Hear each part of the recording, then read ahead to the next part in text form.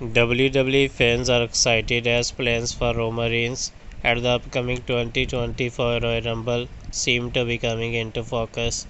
So Royal Rumble is just under 4 months and is set to take place on February 1st. The official poster for the premium live event has dropped, featuring none other than Roman Reigns and sparking intense speculation about what role Roman Reigns will play. During in question answer, no hosted by WrestleWorld, fans have gotten some answers. So according to WrestleWorld, Roman is expected to be a part of the Royal Rumble in a match itself. This would be a significant return for the Roman Reigns.